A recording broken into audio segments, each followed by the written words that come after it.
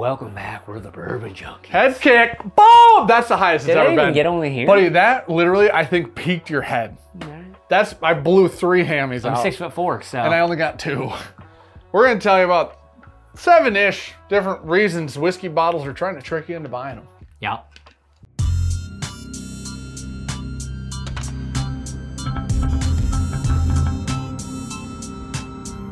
So, you know, when you're walking in, say you got a nice local liquor store, you're gonna walk in, look at some of the bottles, and trying to look at them all, you're like, wow, fancy bottles, there's a lot going on. There's a lot going on right now. What are they trying to sell me? Customer confusion. Yeah. It's a marketing technique. Learned it from my wife. What people do is often confuse themselves with their brands intentionally. Yes. Or, you know, what they'll do is just put nonsense things on a label. Terminology is a big trickery in the industry. So small batch, that's one that gets thrown out there a lot. Yeah. Hence the Elijah Craig small batch. Want to know why? Small batch literally means nothing. Want to know why though? Because you can make it feel a little special. Yeah, what's a better word for we batched this?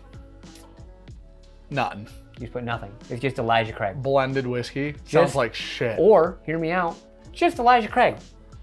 I know, but there's too many Elijah Craig for it to be only Elijah Craig. Elijah Craig, here, just hear me out, and then just send me the check in the mail when you rebrand. Go ahead. Ready? Elijah Craig. Superb batch. Nailed it. Literally. That means just as much as small batch. But it means it's good. Their small batch is about 10 million bottles. Yeah, listen, some of the small batches are what I like to call bigger than most distilleries. Yeah. So you gotta realize that some giant, okay, Jack Daniel's Old No. 7 could be a small batch. Yeah. It could be. I'm not saying that, not everybody's using the branding, but the word small batch, according to TTB, don't actually mean anything. It just means it's blended together. Yep. But it is hard because there's not a really pretty way to phrase, we just blended a bunch of shit and it tastes like that usually. Yeah. Elijah Craig. Small batch. Suck it batch. Okay. No, we're gonna I feel like we'll get there. I'm trying to still use the S. I don't want them to have to rebrand fully. Stop it, batch. Maybe we try that. Well, we try that on for size. Please stop. Yeah. All right, next tomfoolery / trickery. I have so many bottles to bring up here. Yeah, they're all in the same, yeah. Guys, real quick, we're not calling out necessarily the bottles that are on the table. Wait. Yeah, get that one out of there. Do you remember when you used to be able to, buy a nice Elijah Craig small batch, 12-year. That's so good. A nice 12-year age statement on it. That bottle is great. You walk in and you just see a big red 12, which is a thing, they're known as that. Yeah. You could walk in and you know you're buying an age-dated whiskey. Now what if you just walked in and saw a big 21? Yeah, maybe. Or what if you just walked in and saw a giant 12? Proper 12. Or what if you walked in and saw a big 8? Old Charter 8. Or what if you walked in and saw an ancient age 10? Or 10 high. It's just fake. Endless. This is not 12 years old. This obviously isn't 21 years old. And this isn't 8 years old. Ancient age is no longer 10 years old. Now, there are times like this, people still do this correctly, where Russell's 13 had a big 13 on the front. Yes. It's 13 years old. This comes down to a lack of transparency and just trying to trick you. Yeah. This says 8 on it, so you think that it's 8 years old and you think it's $20, and then you buy it. And then you find out why it's $20. You find out that it's 2 or 3 years old, and it's honestly, it's not the worst whiskey in the world. It's just the fact that it's that 8 doesn't need to be there, and we all know it. And you know it too when you put it there. Yeah, you know what you're doing. You're trying to do the people scanning through, seeing a number and associating an age with it. When you go into a Total Wine or a Liquor Barn or a Binny's or a lot of these bigger liquor stores, you're gonna see hundreds of labels at one time. It's just complete overload. So your eyes just quickly are scanning stuff. You're like, 8 years old. It's just immediate how your brain does that. And they're just taking advantage of that, which is kind of feels like shit, honestly. It doesn't feel good. Proper 12 is named Proper 12. They've never released a 12-year-old product. No. I'm sure there's meaning to the word 12, or I forgot, it's proper number 12, my bad. Yeah. But but look how small the number is. Yeah, it is funny that is. Number is really, hold on. Size 8 font. I never realized how. 12 is 400 font. Buddy, the letters NO, standing for number, are almost the same size as the R for the trademark, or registered. Yeah. That's hilarious. Yeah, listen, it's not that they're all fake. It's that grab the bottle and look at it and see if it's actually 8 years old. Obviously not listen, 21-year-old whiskey doesn't usually look like that. No. So. And then we got places that, you know, like to claim a little bit more than they are. Full transparency, I love this whiskey. Oh, we both love it. It's really good. It's so they claim to have Stitzel-Weller distillate in it because a lot of what they do is Solera aged. Yes. So we're down to probably parts per billion of whiskey that was actual Stitzel-Weller distillate at this point in time, and how much they're cranking this out. This is you talk about small batch. Yeah. This is a big batch. Yeah. Like, some people would say she's a big batch when they saw her, right? Because it's so big. This literally is a mass-produced, volume-based product, and it's really good, honestly. I also don't know how many times they have Stitzel-Weller on the label itself, but it's probably about 6. I think it's everywhere. Yeah. Bottled by Stitzel-Weller. Yep. Matured using rigorous Solera aging method, preserving our rarest whiskey stocks and the spirit of Stitzel-Weller. Okay. Stitzel-Weller's on the front. Twice, I swear. 3 times, dude. Hold on. Stitzel, and Stitzel. Buddy, it's on the 5 front. without even trying. I got 6. That's crazy. And, you know. Needless to say. Oh, a little light action. Disco mode. It's like the devil. Okay. No, for real. You gotta, listen, transparency is leaving the industry, or has been leaving for a little while now. Yeah. Not with everybody, but a lot of people. No, this is not even transparency. This is the lack of This That's is what the I mean. opposite. That's what I'm saying. This is as much confusion as we can put on a label, because you think, oh, okay, Stitzel-Weller. You think back to like Pappies and stuff like that. You're like, wow, some legendary stuff in there. And they're like, kinda. Can I tell you what the interest? Now, Maybe. like technically, like Sean said, the like parts per cajillion Yeah. of Stitzel that exists because of the Solera aging, the tank in theory never empties. There's always just a little left in there. So the weirdest part is, if you know Stitzel-Weller, probably a whiskey nerd. Yeah. Right? If you are a whiskey nerd, probably know better than to fall for this type of marketing. Yeah. So the weirdest part is, it's not, it doesn't, my brain doesn't make any sense. It doesn't seem beneficial to have it. I would just love this product more if it didn't say Stitzel-Weller 9 times on And it. It's still good. Yeah. It's still good whiskey. I just don't understand who this is even advertising to, but Here you go, Cookie. just, that. it's just a little confusing for everybody. You know what? I'll bring another one in here. Okay. You know what is also trying to just ride the wave into your pocketbooks? Celebrity whiskey. Not this specifically, just celebrity whiskey in general. Celebrity whiskey in general, 9 times out of 10, Dan already had Proper 12 in here. It's someone that has an affinity for whiskey, per se, and then was like, you know what? I have money and can just sell it with my name. Yeah. And it's 9 times out of 10, not great whiskey. You're buying 8 out of 10. Nick Offerman, probably the biggest asterisk on this entire rant here that we're gonna have. Nick Offerman's Lagavulins are great. That man truly enjoys whiskey and truly co-signs a fantastic product. So we're gonna say that. Those are good. That is probably the peak of celebrity whiskey, but the rest of them, for namesake, is they're just buying another product line to sell to someone. It's another source of income for them. What's the often, and this is different because this was actually legitimate whiskey. Yeah. This isn't bad at all. We just didn't think this one was worth the price tag. Yeah. This is not bad whiskey. There's actually some really bad celebrity whiskey out there. We just didn't want The to first dump Sweet's on Co was anyone. freaking horrendous. I don't care who you are. It was awful. It was like $300.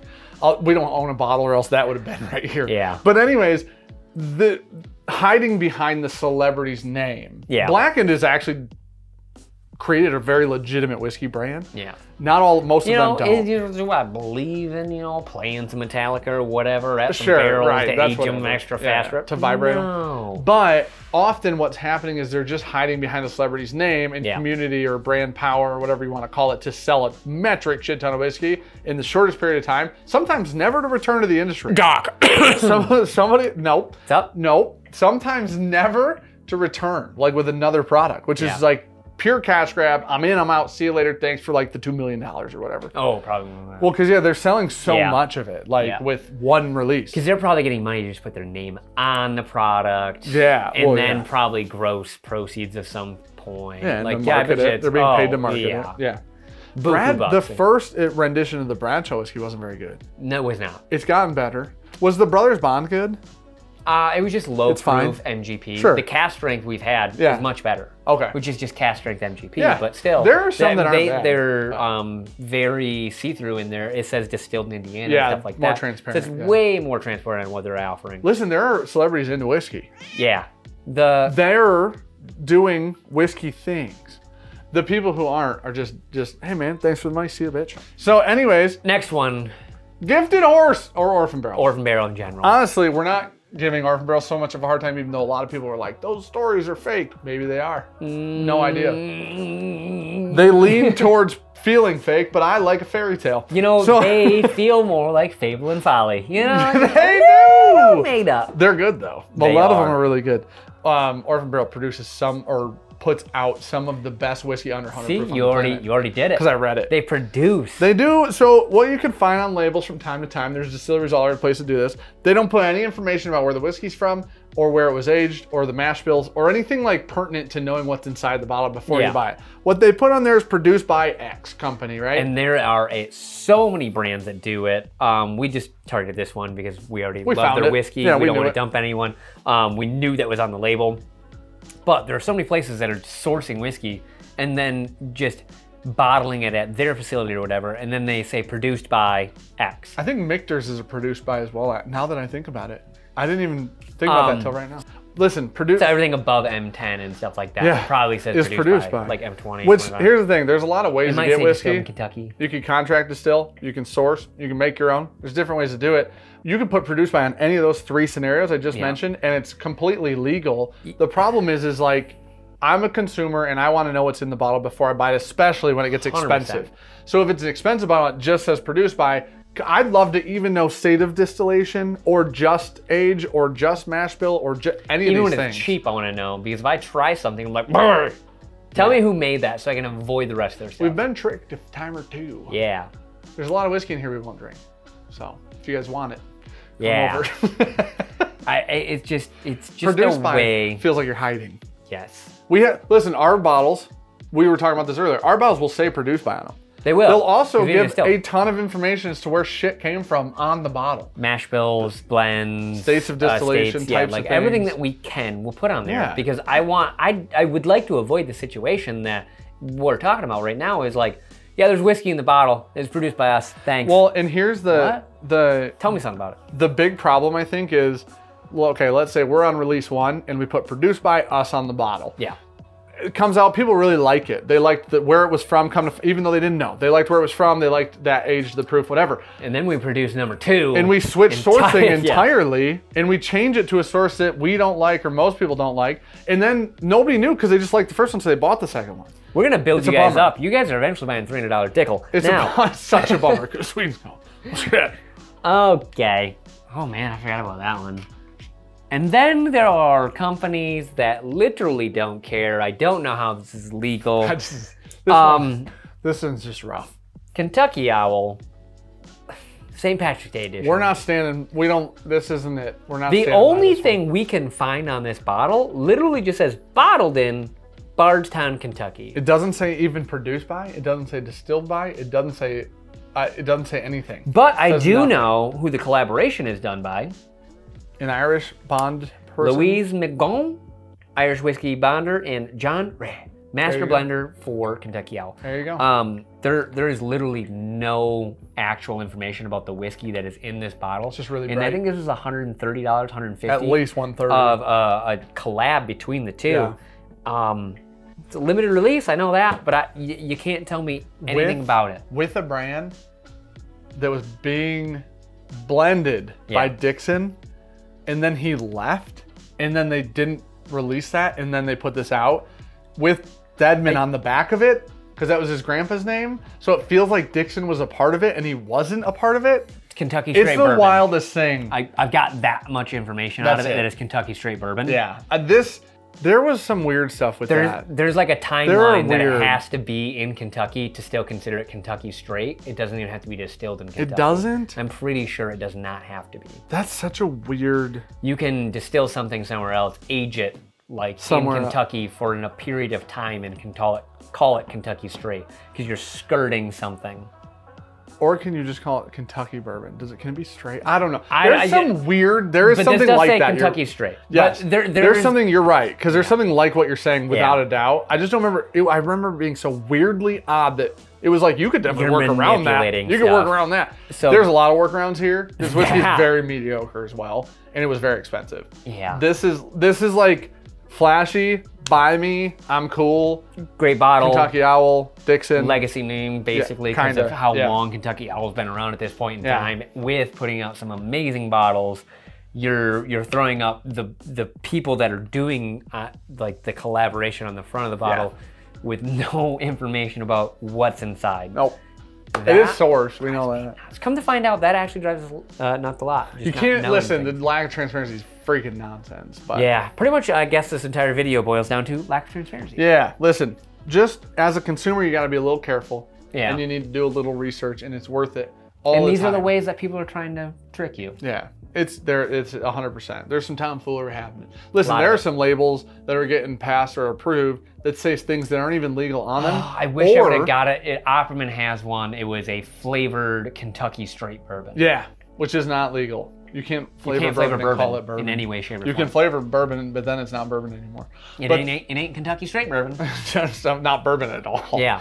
And so, but there are some things, also there's some labels just not being approved by the TTB and being put on a shelf. Yeah. Which that one may have been, we don't even know, so. I don't know, man. It's a mess. Be like careful. Be careful out there, Cookie. Take this with you. Look at him. Statue cook. Oh no. What? The autofocus was on. Oh well.